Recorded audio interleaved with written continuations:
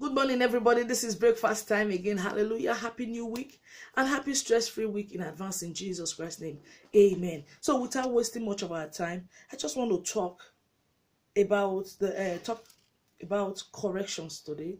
Praise the Lord. Correction. What we mean correction?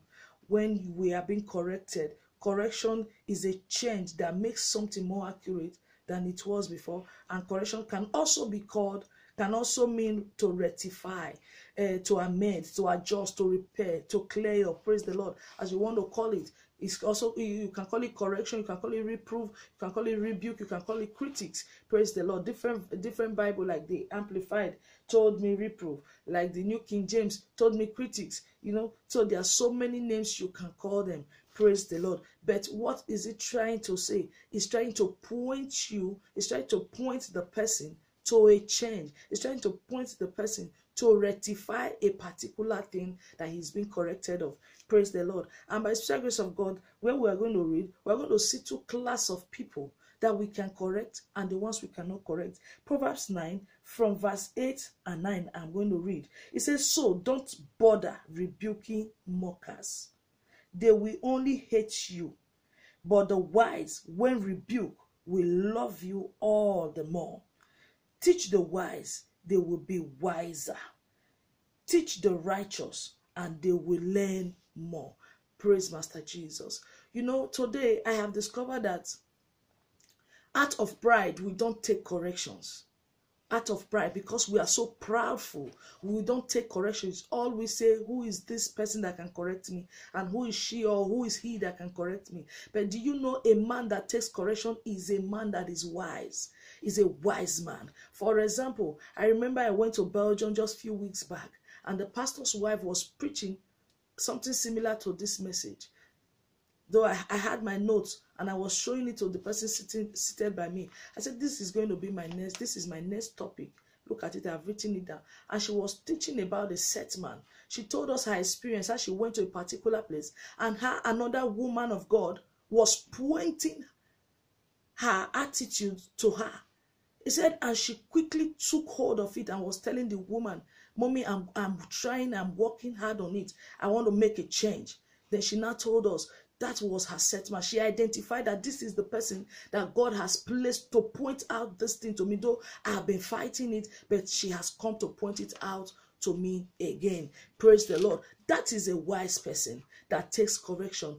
Anytime you are corrected, it's because the person cares more about you. That is why he's pointing it to you. For example, we want to correct others, but we don't want to take corrections. You cannot be wise if you are the type that does not take corrections.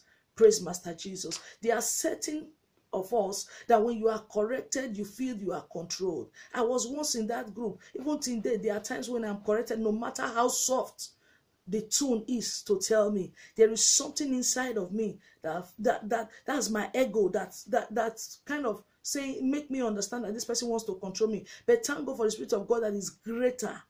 The power of God in my inside that is greater, that helps me to dominate and quickly grab the corrections. Praise the Lord. We want to correct our children. We want to correct others. But you can't correct others when you cannot be corrected. There are so many of us that talks too much. There are so many of us that criticize others. But you fail to look down and see your own when others are telling you, Ma, you do this, or sir, this thing is not too good. But we fail to hold on to it. Praise Master Jesus. And that just points us to the group that we are.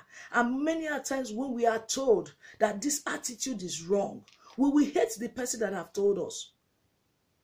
Then do you know you just placed yourself in the group of mockers? The Bible says when you correct, when you rebuke the wise, when you reprove the wise, when you criticize the wise, he becomes more wiser. He even loves you the more. Praise Master Jesus. He loves you the more. Which group are you? There are people that can correct us. One, God can correct us through his word, through his servant. We remember the prophet Nathan and David.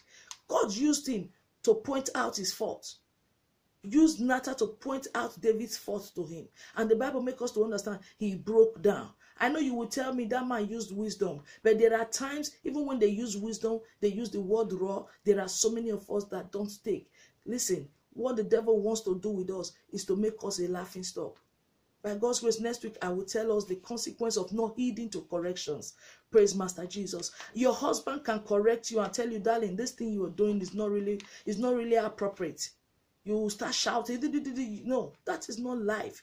And your wife can also tell you, honey, this thing you are doing is not appropriate. And as a man, you want to be the boss. Let's listen, because we become wiser. And your children can correct you. Many times we want to correct our children. Nobody through the process of correction. Correction is not sweet. When you are going through correction, when you are going through reproof, when you are going through rebuke, when you are going through critics, there is always something you feel in your inside, which is normal. But the good thing is, when you heed to it, you find out that you don't make the same mistake anymore. And now I want to also talk to us parents. When our children correct us, especially those that stays in a place where they don't speak English, and when your child is correcting you, daddy, this is not how to say the word. The first thing you shout is this: I was not born here. Likewise, mommy, I was not born here. But that is not the answer. Okay, thank you, my dear. This is how to say it. If accepting it has made you better. And I pray as we go through this week that whosoever God sent to us to correct us, and I pray that we heed to this correction in the name of Jesus, so that we will be wiser in Jesus Christ's name. Have a stress-free week ahead of you, and God bless you real good in Jesus Christ's name. Bye-bye for now. Hallelujah. Amen.